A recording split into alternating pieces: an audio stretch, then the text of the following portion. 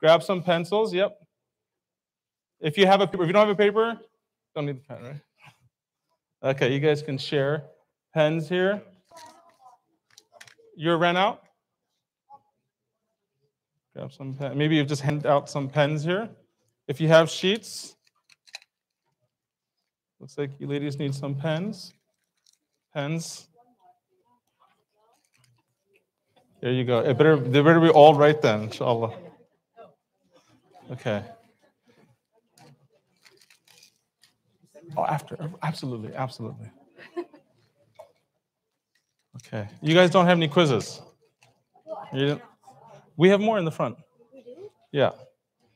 So, pens. Do people need pens? You guys need pens? We'll give you some papers here.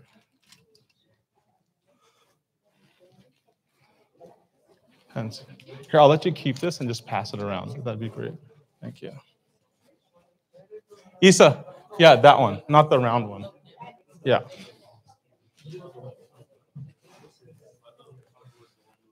Okay, inshallah, I think I don't see Maher here. I'm wondering if we can begin. You can work together, of course. Okay, so this is what I want. What I want is everyone to take a look at the sheet of paper. This is kind of while we're waiting, we're killing time here with this sheet of paper. Before you talk to your friends, I want you to look at that paper and ask yourself, can I put these in order from 1 to 23? Okay? And don't tell me if you can or you can't. I see some heads shaking already like, oh man, this is tough. I can't do it. Like I see that already, which is great. You're right where I want you. I want you to not be able to know any of this stuff. Okay? And then once you have a feeling or a realization, then turn to your friend, see if you can fill it out. I'm going to give you 2 minutes to fill it out, and then we'll begin the talk, inshallah. Does that sound good? 2 minutes is enough, right? Any feedback? Yes? Okay. Ready? Get set. Go.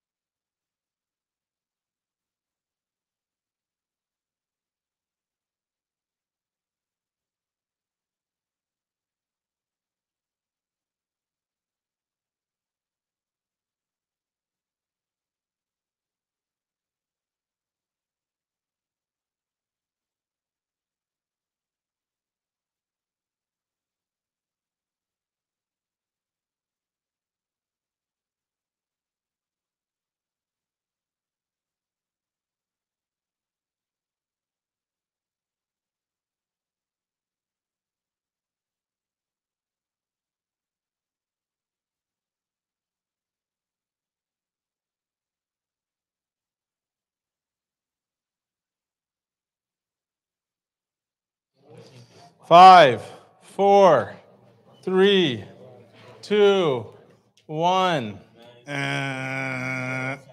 Okay, fantastic. Okay, who nailed it? Come on. Amir. Come on. Musa. Inshallah. Okay, so let me introduce myself to you. My name is Meraj Mohiuddin. I am incredibly happy to be here today. I just moved here about 6 months ago from Phoenix, Arizona. And I moved here with my two sons. This is the eldest, Isa, and my little one, Ismail, who actually goes to Pillars Academies in the pre-K program there. And my wife, Hafsa, who I hope, inshallah, she's not here tonight because she's with the little one, but inshallah, next time she'll be here so that she can meet some of you. We moved here, number one, because we wanted a better Muslim community for my kids. And so I live very close to the masjid here. This is the main masjid, inshallah, I hope to be a part of. And so I can't tell you how important it is to me to be here with you tonight and start meeting faces. I've tried to meet some of you, alhamdulillah, very friendly faces, but I'm hoping that I can know all of you, inshallah, and vice versa, and this can be part of our new family. So my family made a hijrah to come out here, to be here, and we're going to be talking about hijrah a lot today. I'll tell you a little bit about my story of how I wrote my book, Revelation. Maybe you can take out where's that box? It's over there. You can take out one copy over that. But before we get into that, we have 4 objectives today, inshallah. If we can hit 2 of the 4, I'll be happy. 3 of the 4 will be fantastic. 4 of the 4, it'll be really good. The first objective is very easy. We're going to do a cooking class today. Okay. Oh. So this is my book, Revelation. I don't know if some of you have seen this before. It's a Sirah of the Prophet Muhammad, peace be upon him. And I'll tell you a little bit more about it as we move forward here. You can give that back to her, and then I'll just grab a new one from there. So I like to keep things very simple. One of the reasons why I wrote Revelation is because I was getting very confused and I felt disconnected from my deen. And I was a Muslim who was pretty connected to the deen, meaning like I grew up in a very purposeful family and so forth. But even then, I felt like, you know what, for some reason the Quran doesn't make me cry, it doesn't really move me. I get more confused reading the Quran than I get moved by it. And something's missing in my approach to the Quran. And that's what kickstarted Revelation. So my approach when I teach Sirah, and I've taught many places around the country and even other parts of the world, is I'm realizing that people just jump into these details so fast. And there are very few people who actually understand the point of the Sirah. And when I say Sirah, I mean the life of the Prophet Muhammad, the way of the Prophet Muhammad, peace be upon him. Okay? And I very much like to approach things from just like when the electrician comes to my house and he's explaining something to me, like I always say, just explain this to me like I'm a 3-year-old. Like I like it very simple. Just give me the basic, like what is the point? What's the problem? The router's not working. And he's like, well, the DNS pin number. I'm like, I don't get all that. Just explain to me like there's a radio wave, like explain simply to me. And I think one of the problems with Sirah, which is critically important, is that people throw details at people and they've missed the whole point of what is the point of all of this. There's reverb here somewhere. So we're going to start with a cooking class today because cooking is very simple and easy, a baking class. Okay. Now, Isa right here is going to point out 4 items on this table right here. Okay. Do you guys see all of these? Isa, can you tell everyone what that is? And what is this? A mixing bowl with a whisk, a plate, and a baking pan. Yeah. Does everyone see that?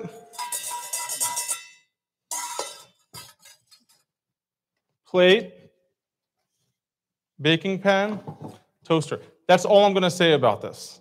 Okay, now Isa, I want you to have a seat over here for a second. I want my first brave volunteer. Yazan. We just met today, inshallah. These are 4 items. I'm not giving him any instructions whatsoever other than, Yazan, can you put these 4 items in an order that makes sense to you? I've just thrown out 4 details to you. Can you put this in an order that makes sense?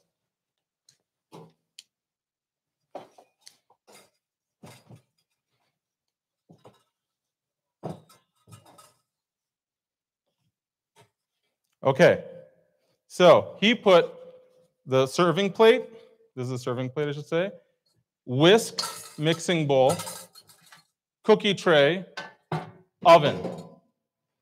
Okay? How many of you guys agree? I didn't tell him what to do. I just said put it in an order that makes sense. How many of you like that order? How many of you want to give him some suggestions to modify the order? Raise your hand if you like the order. Okay, you got help here. Okay, raise your hand if you want to modify the order. Okay. since you raised your hand first in the back, tell me the order that you would like to. Give him a hand and and now give him a hand to help him and tell him what order would you like to put this in?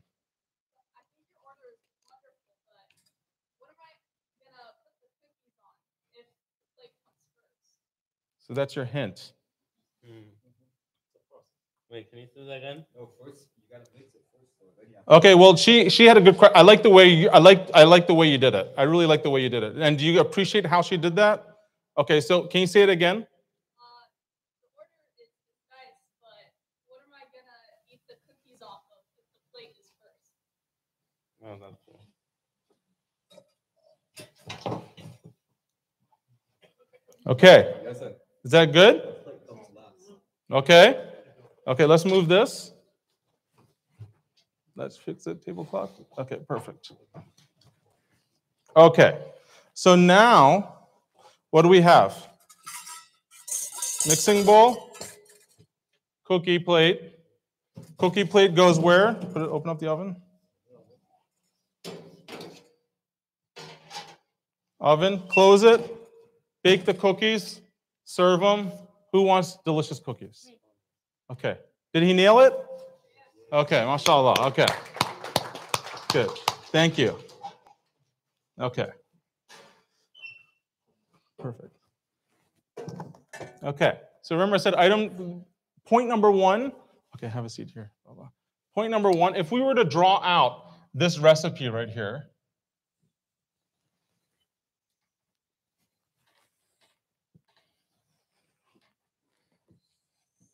into 4 steps, right?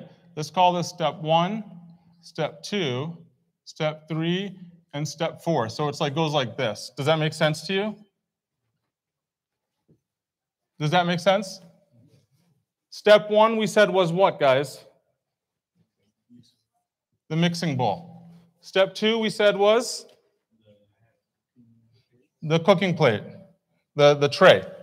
Step 3 was the toaster oven, right? I'm just going to put heat here. And step 4 was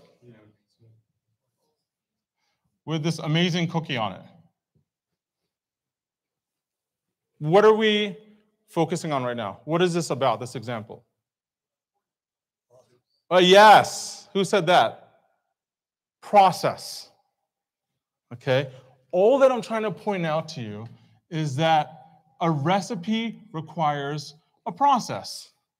You can have all the parts you want, but if the process is not in the right order, say, for example, instead of taking an egg, cracking on the side and throwing it in here, I open this up, I take a hard egg without shelling it, and I just throw it in there on high heat. What happens? Yeah, the fire alarm's going to go off.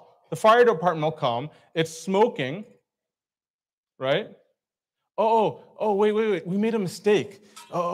Before it fires, let's throw some flour and some butter on it to put out the fire. I mean, we're using all the ingredients, right? I mean, it's all there. And then we take it out, and we have this charred tray, and then I have this like piece of charcoal here, and I say, have a cookie. Who wants a cookie? Brother, please, have a cookie. Who would like one of my delicious cookies? Look at this tray. And I really want you to look closely at this tray. Would you like to eat a cookie off of it? It's really good. I used all the right ingredients. And I want you to take a close look at the tray, like really close look at it. That's why I'm walking all the way back here. So you look at this tray. Who wants a cookie off of this tray? We used all the ingredients. Why is this not turning out?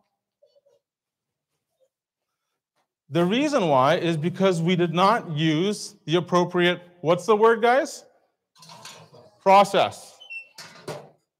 So, in this talk, we've covered point number 1. You have to do things with the right process. Just because you have the right ingredients means nothing. It actually can turn into a disaster. In fact, I bet people who say this is my kitchen, Okay, say I'm one of the people out there who's got like a cookie stand. I bet it's better not to serve any cookies than to advertise that you're selling cookies and then you serve pieces of charcoal on an oily tray.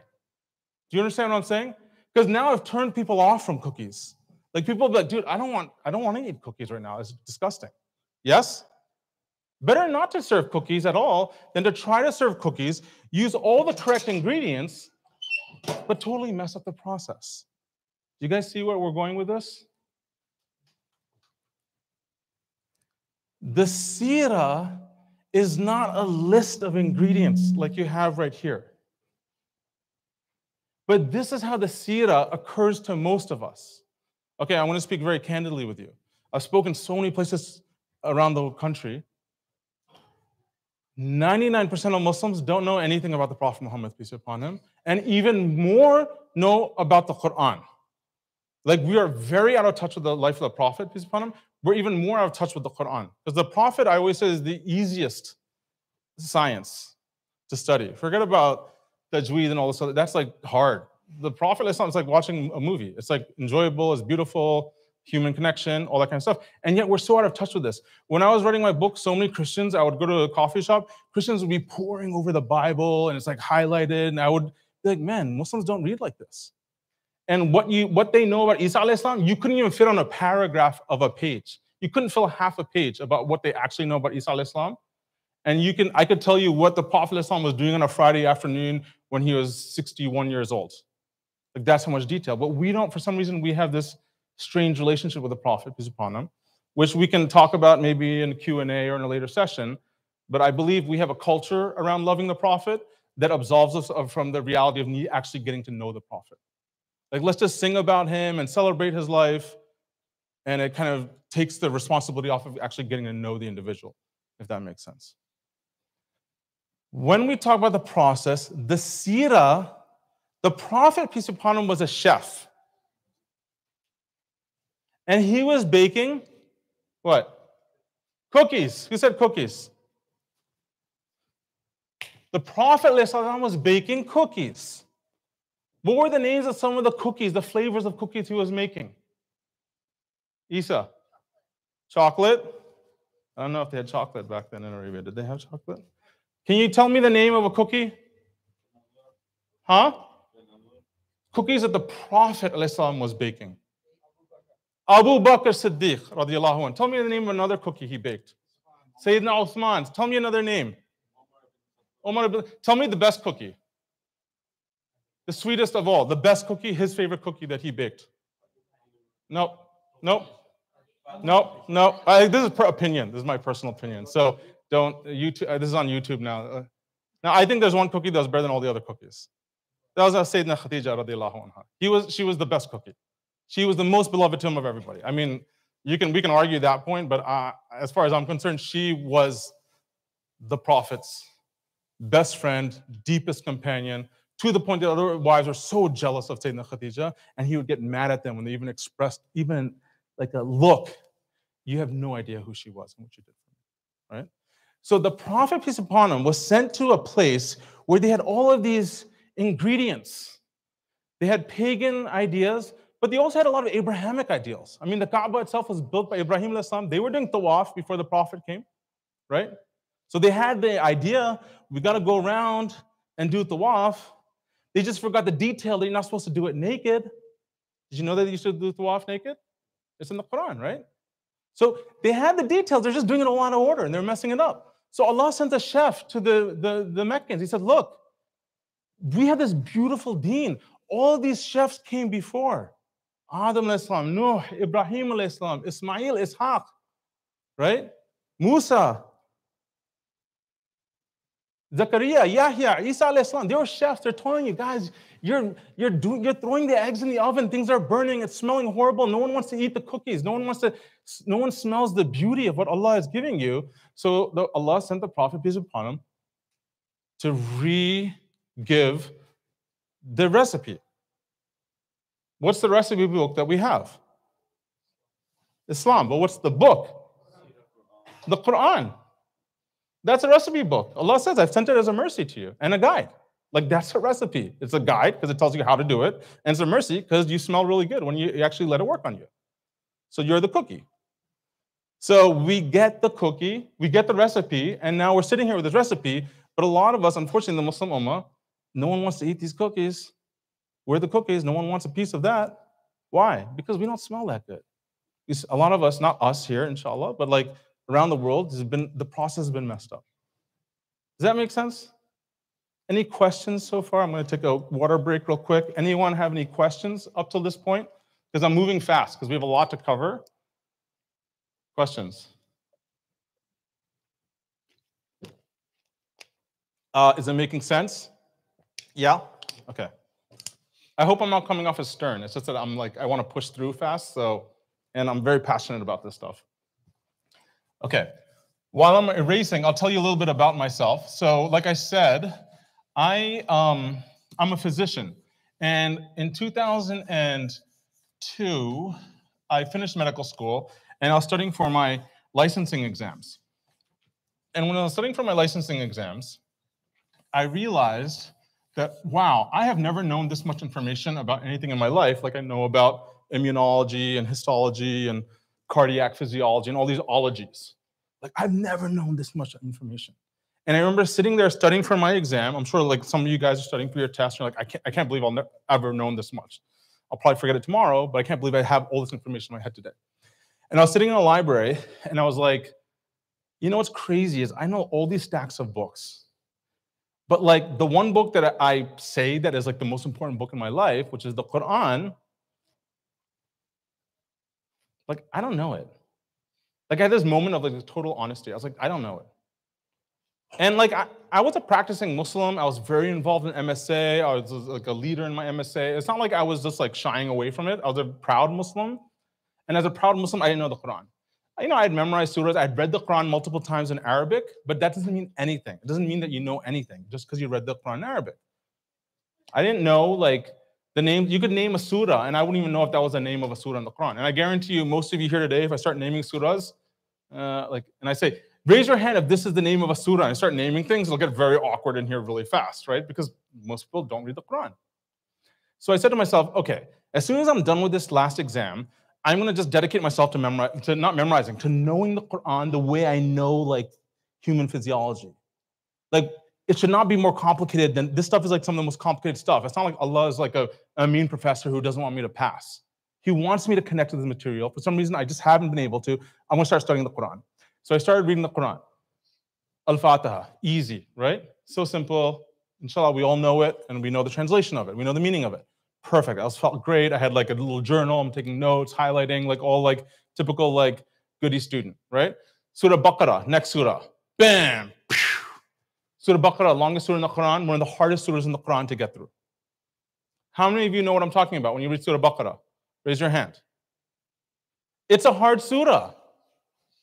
Why is it a hard surah? Surah Baqarah, this is a book, there's no doubt. Okay, I guess so. I mean, like, I can't say that, like, I want to say there's no doubt, but like, I don't feel that because I don't have any experience with it.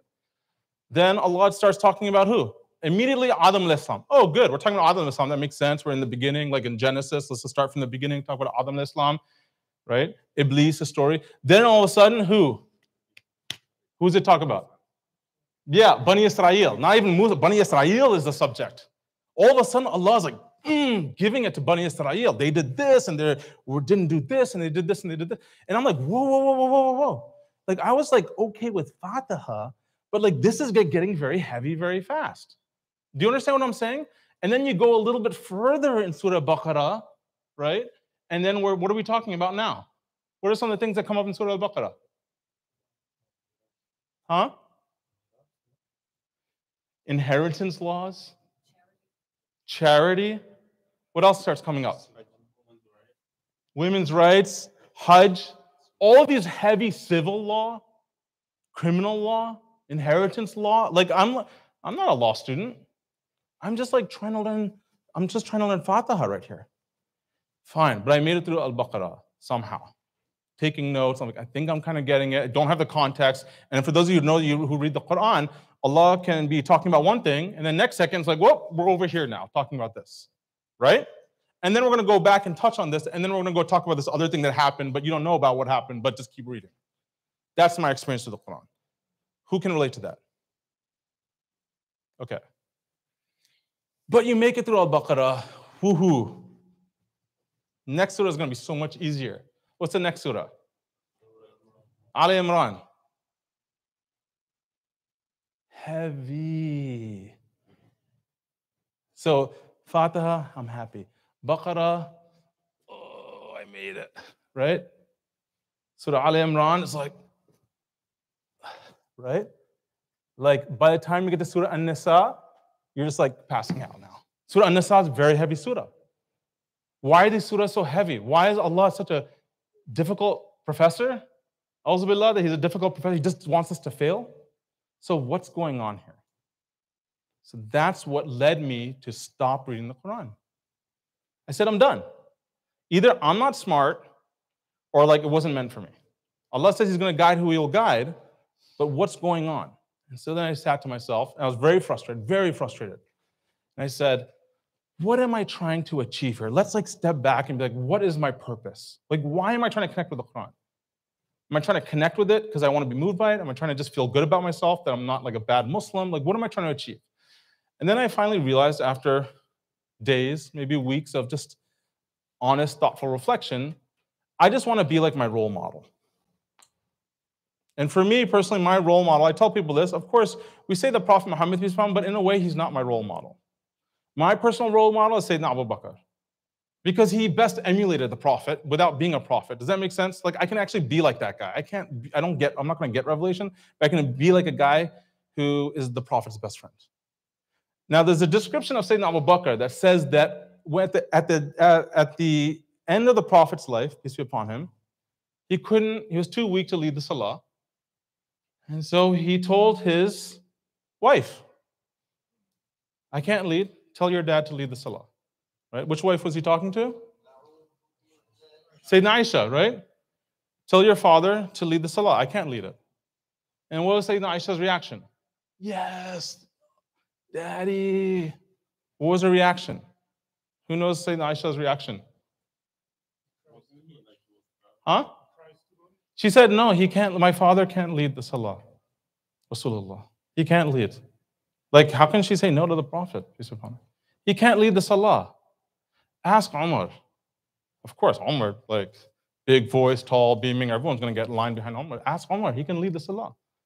And the Prophet's like, no, he said, ask your father. He said, no, he can't lead because he cries too much when he reads the Quran. He literally will not be able to get through the Salah because he is so connected to the Quran. He just cries, he breaks down every time. Like, it's like logistically not going to work out. That's basically what she's saying. That's how connected this human being is to the Quran. And the Prophet ﷺ says, no, get your father Abu Bakr and he's going to lead the prayer. Why? What's so special about Sayyidina Abu Bakr?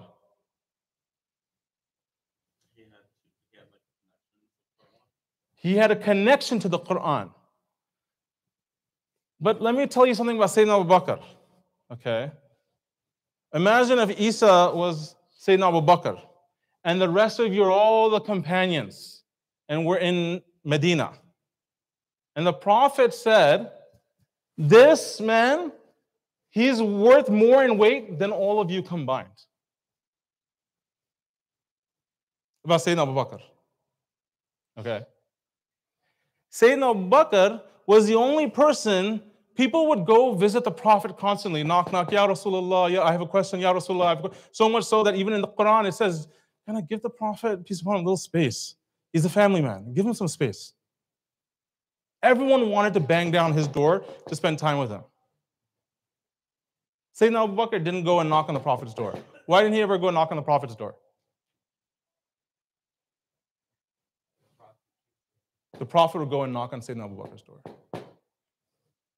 Like, can you imagine that for a second? You are a companion of all the multitudes of companions. There were like 30,000 companions by the end. In all of that, everyone was dying for his attention. And yet Rasulullah would go, get up, walk across the way. It's not like he lived right next to him. And he'd go, Ya Abu Bakr, can I come in? Do you feel who this human being is?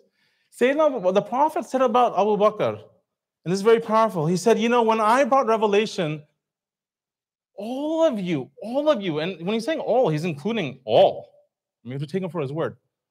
All of you had a little bit of, when I brought Islam, you all had like a moment. Like, let me think about what you're saying real quick before I make a decision on whether I'm going to believe in this. The only person who never hesitated was this man. Everyone had like an ounce or more, like Sayyidina Umar, who had a lot more than an ounce of hesitation, except for Abu Bakr. So why is Abu Bakr so different than everyone else? Like, and this is what I was thinking about. I want to be the guy who cries. That's what I want. I want to be moved by this man who cries all the time. And it's not fake. It's like he's just moved. The other companions aren't crying, but he knows the secrets of this Quran that he can't even recite it properly. And I'm thinking to myself, what is it about Abu Bakr that makes him different than these other companions? The only thing that occurred to me is that he was what? The Prophet's, his best friend. The only qualification that he had is that he was his best friend. They were friends as kids, and they grew up together the entire time. Does that make sense? So then I realized, wait a second. If I want to cry when I hear the Quran, maybe I just become what? Say it out loud, loudly. Rasulullah's best friend. I have to become his best friend to become the person who cries with the Quran. Is that logic making sense? Because everything else is not working. I'm failing miserably. How do I become the Prophet, peace be upon his best friend? How do you love somebody? Say it loudly. Learn more about them.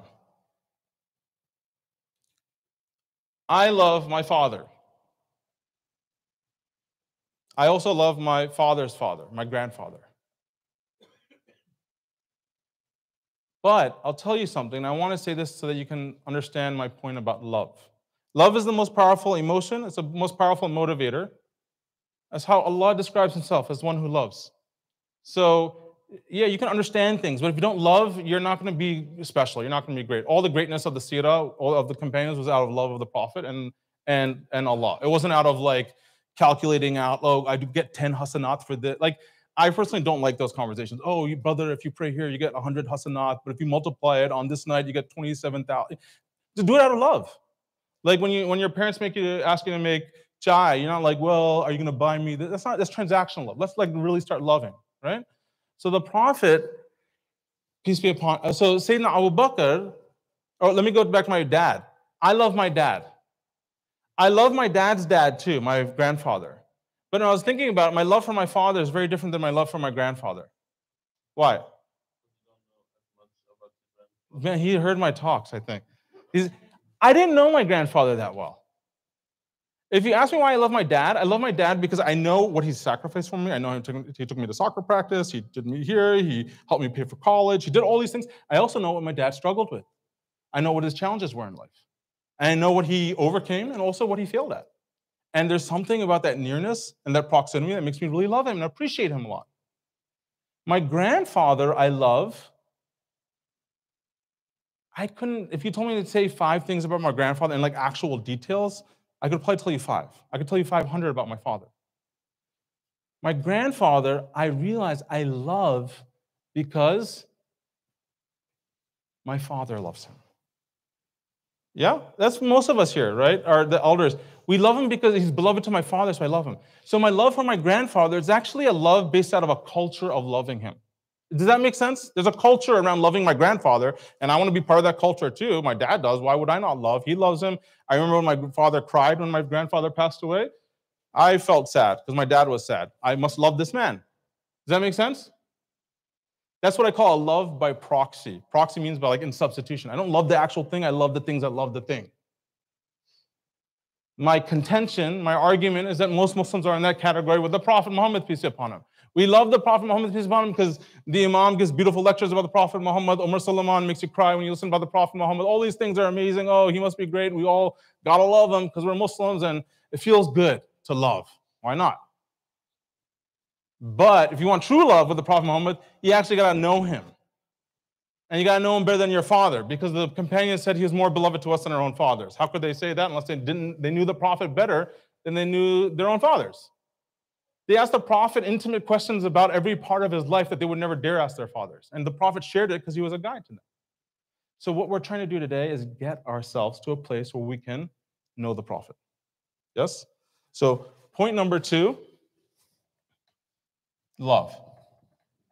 I don't care what anyone else tells you. I feel very confidently that love is the most powerful force. That's why Allah talks about it so much. That's why the companions, oh, that's a 1. See? That's why I have my assistant with me to help me. That's a 2. Thank you, Isa. Okay. Love is the most powerful thing. If your Islam, if your deen is not based on love, it's not really what the Prophet was teaching. I feel very confident saying that. Okay? Unfortunately, a lot of people's Islam is not based on love. It's based on knowing the details and pointing out how other people don't know what you know. Right? And Allah talks about this at length in the Quran, because who did that? Who did that? No, who focused on the details? Bani Israel. Right? So they are an example of what not to do in the kitchen. We have an example of what to do, how to bake in the kitchen. Let's talk about the Sirah of the Prophet, peace be upon him. Let's take okay, questions. I gotta kind of dial it back. I get very passionate. I apologize for that. I hope I'm not yelling at you guys. It's like, I told Isa today, like if you're not smiling talking about the Prophet, peace be upon him, you're not doing it right. Right? He smiled more than anyone else. The companion said no one ever smiled more than the Prophet Islam. He was happy, he was chill, he was easygoing. People would come to, like, there'd be a circle, people would come and they couldn't even, knew people who didn't know who he was. They didn't even know which one was the Prophet, peace be upon him. That's how he was. He was just like with the people, he's easygoing, right? Questions? Well, I take a water break here. Thank you. Okay, have a seat. Any questions at all? Comments? No one? This is making sense to you? Go, please. I don't want this to be misunderstood as me being very critical, but I feel that you're talking about the recipe and the correct recipe and using the right recipe. I feel that society or our community or our ummah has shifted recipe books into picking up just the details of the sunnah. Yes. As opposed to reading the Quran and Yep. applying it and seeing how that applies to the Sunnah. Okay, so from what I'm hearing from you is you feel the community has focused on picking up details from the Sunnah. Well, not the Sunnah, Hadith. A hadith, oh, perfect. Okay, I'm with you. Okay. So let's say it's saying, oh, this is Sunnah because there's a Hadith that said that. Okay. And so I feel that this is not the correct recipe book to use. Which one? The hadith or the collection of? The Hadith basing Sunnah upon Hadith and using it over the Quran. Okay. So I'm not going to get into a conversation about hadith versus Quran and all that kind of stuff. We're not going into that. But we're talking to a larger point here. Okay? The larger point is this. Let's pretend we were like a fly on the wall in a gathering of the companions right now. Do you think they were arguing about like minutia? Like the Quran tells you not to argue about it. There's revelation that says don't argue about the minutia. Or were they like taking in the beauty of the Prophet, peace be upon him, and the beauty of how to like I'll give you an example. Okay, since there's a little tangent here. We were talking about the greatness of Sayyidina Abu Bakr, right? And I think all the companions are great, but he's my favorite. And for all of you here listening, when you start studying the Sirah, pick the one that resonates. They're all life coaches. The Prophet, peace be upon him, said they're all like the stars. Just follow one, you'll be rightly guided. I get intimidated by Sayyidina Umar. He's just not like me. I just tend to be kind of mellow and chill. I think Sayyidina Abu Bakr was like that too. I like him. He's my guy. He's my life coach. In the masjid at Fajr, how many of you know the story? I'm getting on a tangent, but I think it's important to at least understand my approach. So I call my approach to Islam, to the Sirah, ABCs.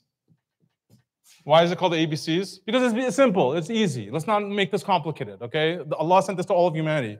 He didn't send it to like physicists only. It's the ABCs. But ABC also stands for Abu Bakr Coaching. So that's why I call it the ABC plan. It's the Abu Bakr Coaching Plan. That's what I call it, okay? Let's take an example from my coach. You can pick your own coach. The Prophet, at the time of Sayyidina Abu Bakr, when he was the Khalifa, he would lead the Salah at Fajr. Sayyidina Umar would watch, and everyone else would be there doing their adhkar and all that kind of stuff. And he'd notice Abu Bakr would always just like, kind of like, just do his Salah and just like leave. How many of you know the story? He would just do like the kind of what he needed to do, and he'd just move on with his day. While everyone else is kind of like maybe rocking back and forth, reciting, memorizing, all this kind of stuff, and the afterglow of Fajr. And he's like, what's going on? I don't know what's going on here. Like, where is he going? What is he doing? He's like the Amir al-Mu'mineen. And so he goes and he starts following him. And then he sees that he goes far off outside of Medina to like someone's house. And he goes inside for a while. And then after some time, an hour or two, he comes back and he starts his day in Medina. And he's like, what? Like all the best companions are sitting in the masjid. What is he doing? Any of you know this story? Yeah. And then he watches it again. And then he's like, what's going on here? And then he goes into the house, knocks on the door. One day when Sayyidina Abu Bakr's not there, what's going on? He finds out the house belongs to an elderly blind lady who's taking care of some orphans who are not even her own. And because she's blind, she can't really take care of them, prepare the food and this and that. Sayyidina Abu Bakr, just do the salah, get out and go start helping people. And so she said, what's going on? He says, oh, this man comes and helps me. He's like, do you know who it is? And she's like, no.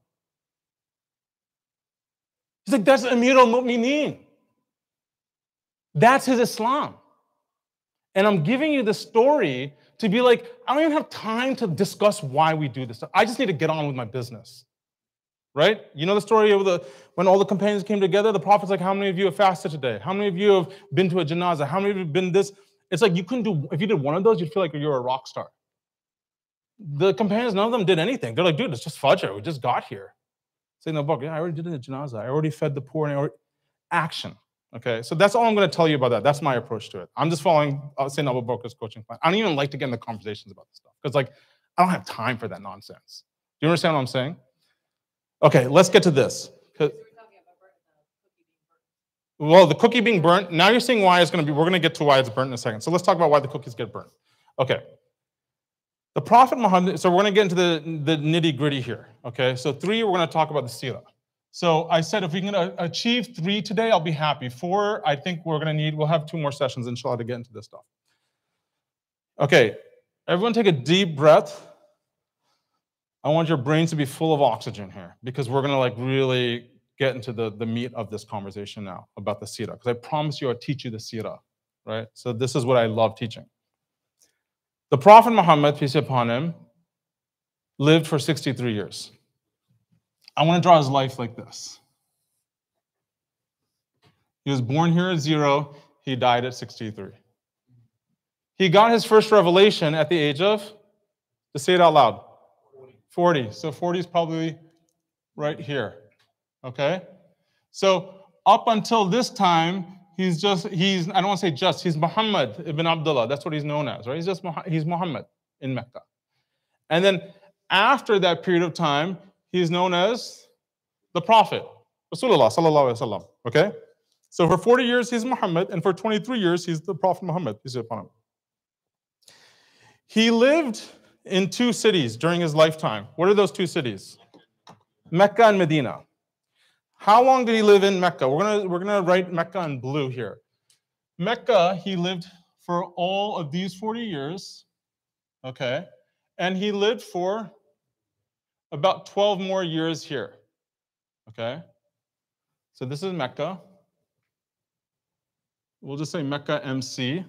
And then he lived in Medina for the last 11 years of his life, which we'll say is MD, okay? So 11 years here, 12 years here, and 40 years right here. Do you guys see that? Is that making sense to you? We're keeping this very simple. Yes? Everyone knows these times, right? This is, where did he get his first revelation? Yeah, and where? The cave of Hira. So let's just write Hira right here.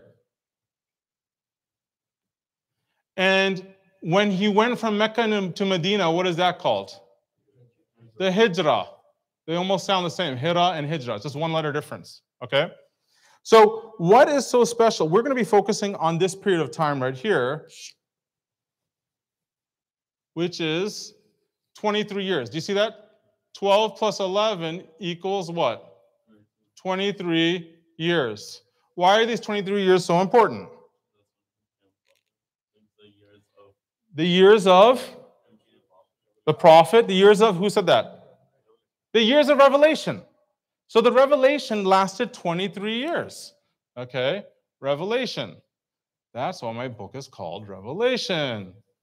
Revelation, 23 years. We want to talk about the 23 years of the Quran being revealed. Those were all the years are amazing, but let's really jump into it.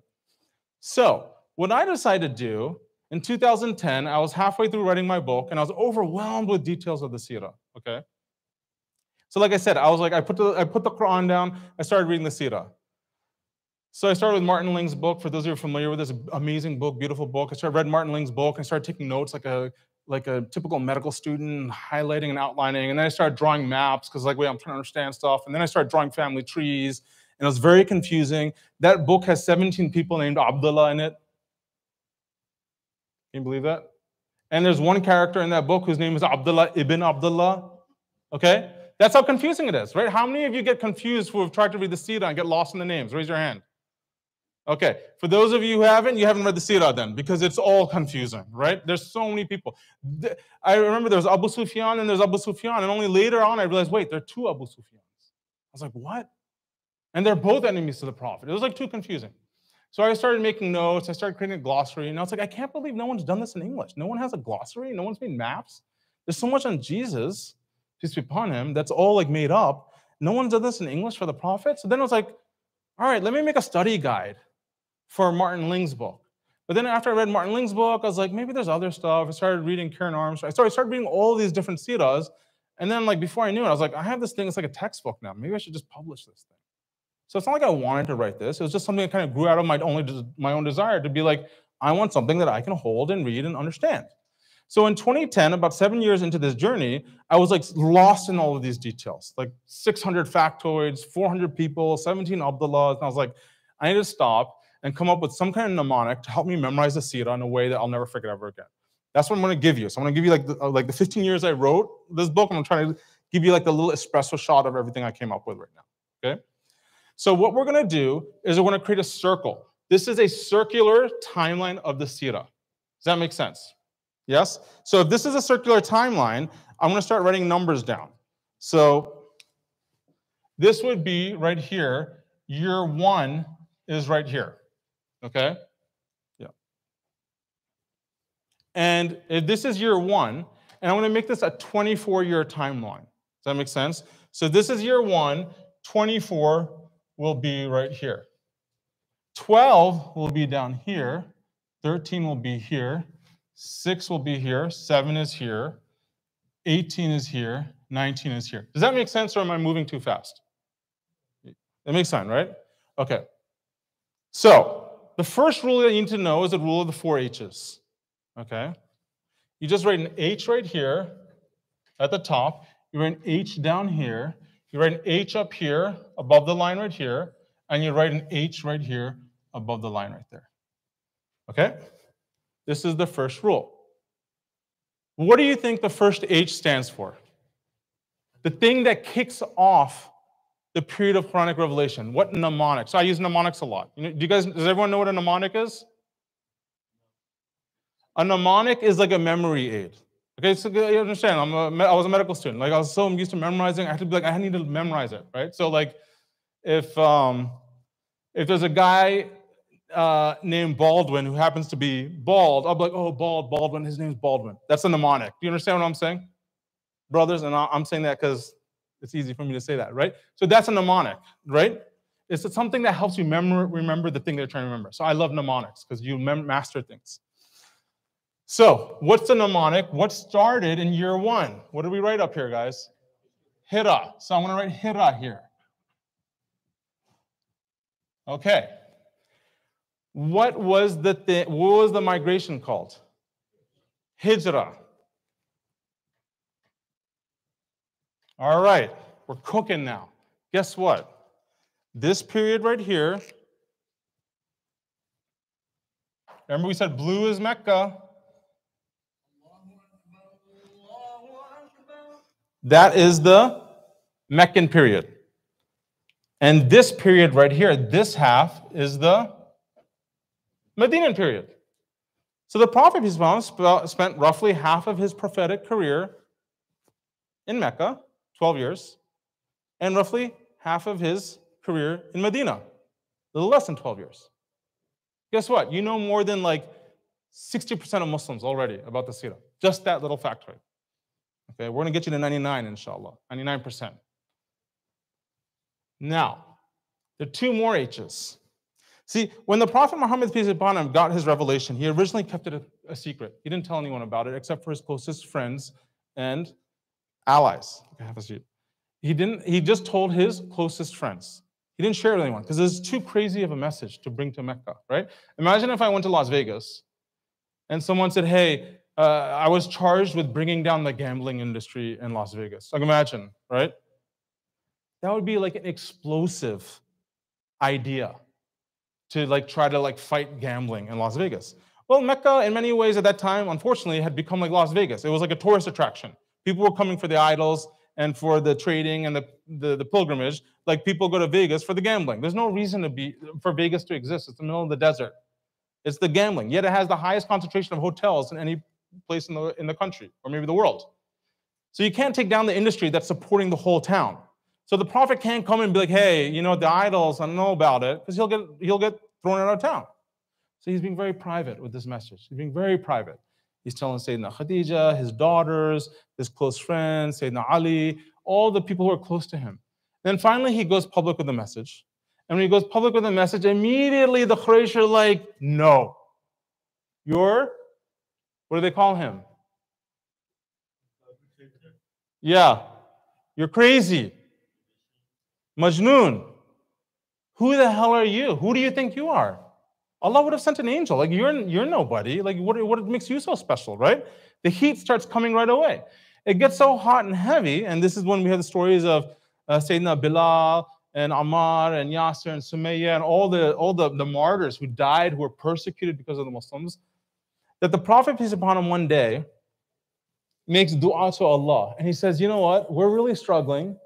We are a small minority and we're being persecuted now that I've gone public with the message. Ya Allah, please give me a strong man. Like someone strong from the opposite side to like make our team big. Do you understand what I'm saying? I need like a really powerful like center who can just handle the ball and not get pushed around. And so he makes Allah for dua for either one of two people. Do you know who those people were? Sayyidina Umar or Abu Jahl. Abu Jahl was actually his uncle through marriage. So the Prophet says, I want Abu Jahl or I want Umar on my team. And not to go too deep in the story, eventually Sayyidina Umar becomes the one to convert to Islam.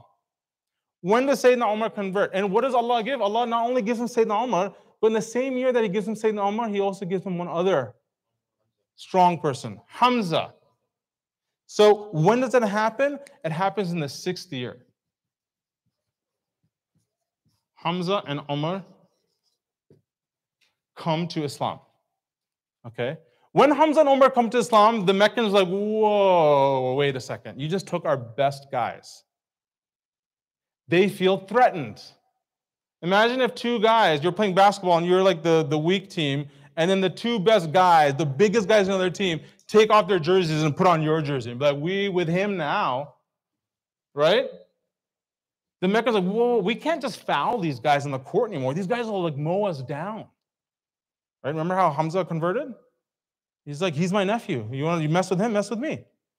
So this period of where they were persecuting like the servant class, like Bilal and stuff, they can't do that anymore when Hamza and Umar convert. And so because they can't persecute individuals, they decide to just kick out the Prophet's family out of Mecca. They kick out the clan of Hashim and Muttalib out of Mecca. They said, you're out. Done. You can't marry with us. You can't trade with us. You can't have food. You can't have water. You can't have anything. The companion said it was the most difficult time of the entire 23 years was those ban years where they were banned out. It got so bad that finally the Prophet ﷺ was like, they're going to kill us. They're going to kill me. They're going to kill us. We need to get out of here. And so what does he do in year 13? He makes the hijrah. He goes from Mecca to Medina. Now, when he goes to Medina, do the Meccans leave him alone? What do? They what? They chase him. They fight with him. They attack him and they attack the Muslims. Do you guys know some of those attacks, the names of the attacks? Badr, Uhud, Battle of the Trench. It's horrible, right? It's like very difficult. There are many times where the Muslims actually think they're going to lose Medina. They think they're going to be squashed. So Ahzab talks about this. It says, you were sitting at the trench, you were looking at the enemy, your hearts are in your throats, you were starting to have weird thoughts about Allah, about the companions. Like you were like, yeah, Allah, like did you mess with us? Was this all a game? They're having weird thoughts about Allah. That's what Allah says in Surah Ahzab. Finally, they can't, the Meccans, they can't squash the Muslims.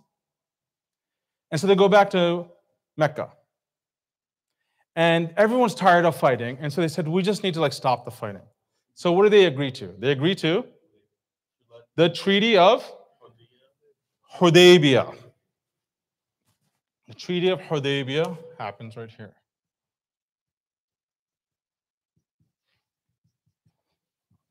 And after the Treaty of Hudaybiyah, they don't attack the Muslims anymore because the treaty doesn't allow them to. In fact, they break the treaty, the Meccans. And when they break the Treaty of Hudaybiyah, the Prophet ﷺ and the Muslims are free to do what? They don't have to like have a peace treaty now. They broke the treaty. That means Mecca is ours. We can just march on Mecca. And so they march on Mecca. And they take Mecca peacefully. Nothing, no violence. They just take the city peacefully, and the Prophet forgives everyone, right? And everyone comes rushing to him, and they live happily ever after. Does that make sense? Let's review here. Years 1 through 6, we're going to call early what? The early what period? Meccan period. We're going to call years 6 through 12 the late Meccan period. What are we going to call 13 to 18, guys? Help me out. What are we calling this? Early Medina. And what are we calling the last one? Late Medina. Okay, how are we doing on time? Okay, we have like 10 minutes. Is everyone with me so far? Am I moving too fast for anybody? Okay.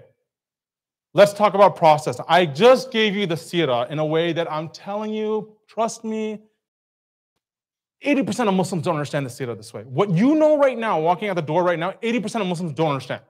They just don't. No, they just thought Allah gave the Prophet, ﷺ, he was this amazing person, and age 40, the Quran descended in this amazing book. It was beautifully bound. In fact, it had a ribbon in it, and the Prophet started reading the Quran and teaching it to people, and he'd flip and he'd teach. That's what people think about the Quran. They don't understand how the Quran was revealed. They don't understand the Sirah. They don't understand the process.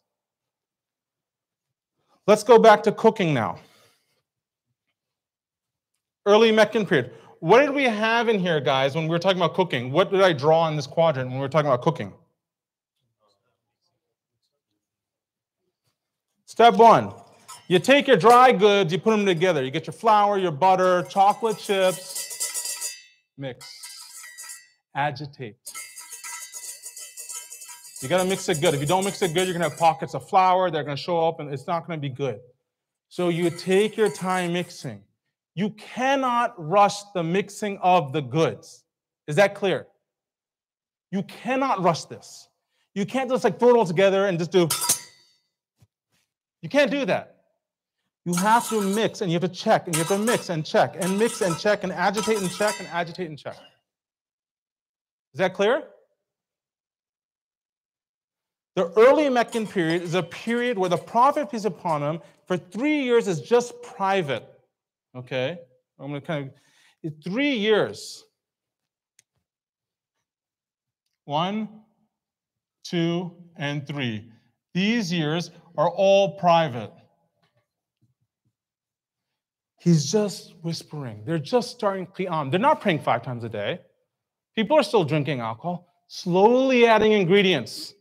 Yes, you don't throw like the egg right in with the butter without milk. Slowly process. People were drinking alcohol this whole time. Why? You can't rush this process. You don't rush Islam on people the way convert comes in. Brother, astaghfirullah, tattoos, we're idiots. What, you don't have to follow a process, but the Prophet had to follow a process? Do you understand what I'm saying here? Give people time to understand Islam and to soak it in. So let's put all this together. The Quran is being revealed at this time. The Meccan surahs are being revealed. Is Allah talking about inheritance law right now? Is Allah talking about hudud laws right now? Is he talking about all the stuff that we love to talk about and what they love to talk about? Is Allah mentioning any of this stuff in early Mecca? What is Allah talking about in early Mecca? Huh? Tawheed. What else? Let's name 5 things. Can we name 5 things? Day of Judgment. Fasting? No. Fasting was never even mentioned in... There was no fasting going on. No one fasted. No one knew what Ramadan was. No one knew any of that business. Tawheed. A belief in the akhirah, of accountability. Charity. Taking care of those who are oppressed. Patience. Sabr. That's Islam. Remember we talked about putting the goods in order, right? When Hamza and Umar converted to Islam, okay, then they couldn't persecute these, the agitation stopped. And so what happened is the late Meccan period started where they kicked the Muslims out of Mecca, the Prophet, peace be upon his family, out of Mecca. Like I said, it got so, this is a period of individual persecution, a period of group persecution. Finally, the Prophet went for the hijrah. The hijrah is what? Of these 3 quadrants, we said this was the bowl and the mixer. This was what, guys? What do we draw here? The baking tray. Why do you put things in a tray? Because you're about to put it in the oven. Which quadrant was the hot quadrant? You guys remember? This is the hot quadrant. Badr, Uhud, the second Badr, trench, all the battles, the raids, all the stuff that we all like to talk about and remember in the Sirah, this is when the heat was applied on the Muslims. I guarantee you, if the Prophet took the Muslims from here and put them directly into Medina, they all would have burnt up like a crisp. Do you think the Muslims who showed up at Badr and was like, hey, we're unarmed, they're 3-1 and we gotta go fight them. You think someone who just entered Islam in 1 or 2 years is gonna stand up for that? No. They had 13 years of being with the Prophet, 13 years of falling in love with Allah, wanting to connect. All the Meccan surahs are beautiful. All you know the surahs about all the prophets that we love and the amazing stories of Musa alayhi salam and Isa alayhi salam, all that stuff. When were they revealed?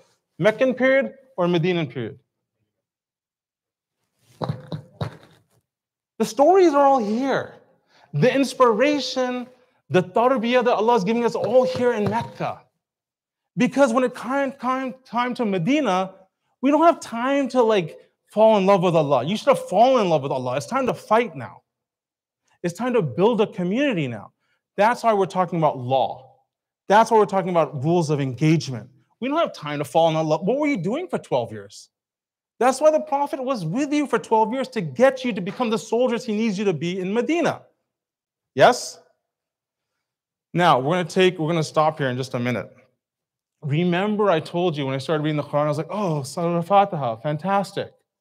Now let me try to read Surah Baqarah. And I was like, oh, this is so hard and heavy. And I'm like getting lost and there's like a lot going on. When was Surah Baqarah revealed? Look, Surah Fatiha is up here, right? F for Fatiha. Okay, that makes sense. It's in the beginning, it's introductory chapter. When was Surah Baqarah revealed? Surah Baqarah. It's like revealed all here. Surah Baqarah is being revealed. When is Surah Ali Imran being revealed? Right here.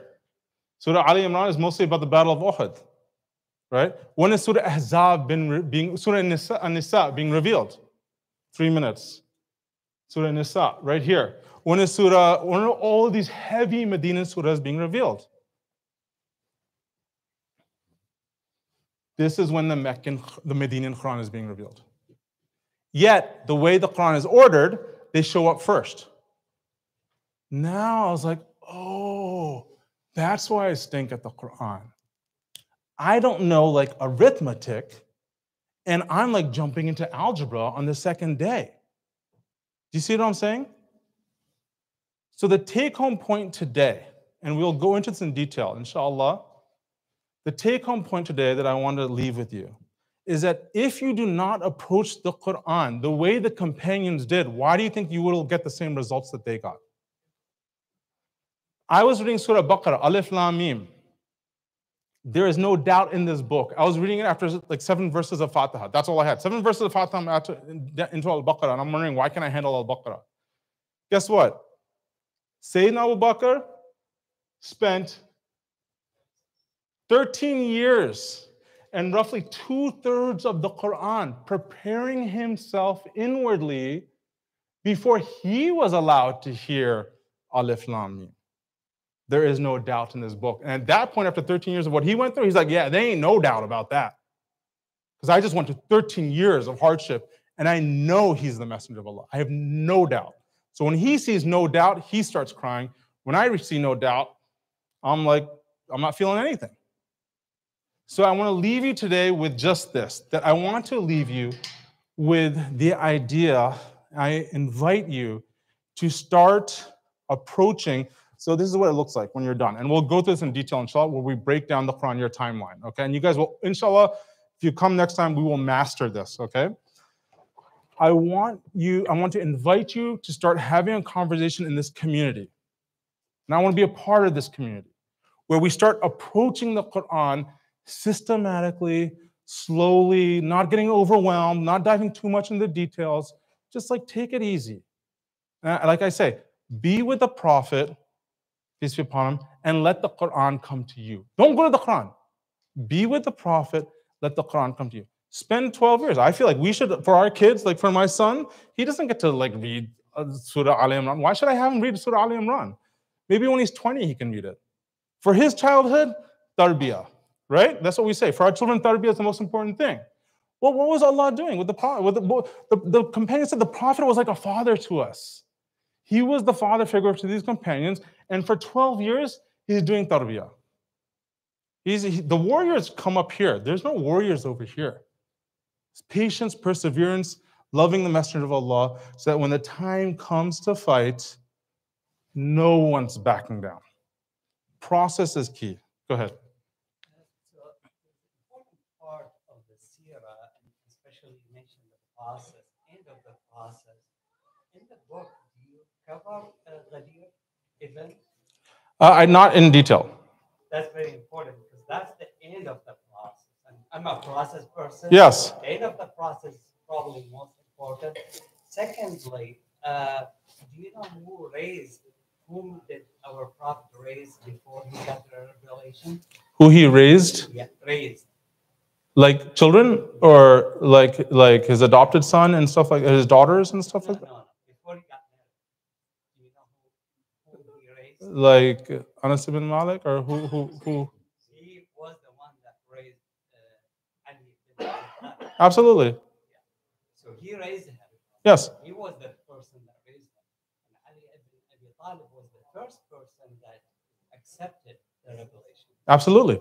I just want to. No, there's no question about it. But when you look at the giants of our tradition, the giants are the people who are there from the beginning. Sayyidina Ali, right? His family, Sayyidina Fatima, right? The daughters of the Prophet. Sayyidina Abu Bakr, Talha, the warrior, right? Like, you know, the Ashara Mubashirin fil Jannah, we talk about the 10 promised paradise, right? When did they all convert? How many are Ansar? How many are Muhajirin? How many were Medinans? How many were Meccans? 6 and 4? No, they were all Meccans. And the last person to get on that ship before it left, that was actually Sayyidina Umar. The last convert was that's telling you, you get in on the ground floor. That's how you have the transformation happen. Any other questions? We'll stop here. Inshallah, if you have questions, we can talk afterwards. Thank you for your complete attention, inshallah, and I'll see you next time, inshallah. Assalamu alaikum.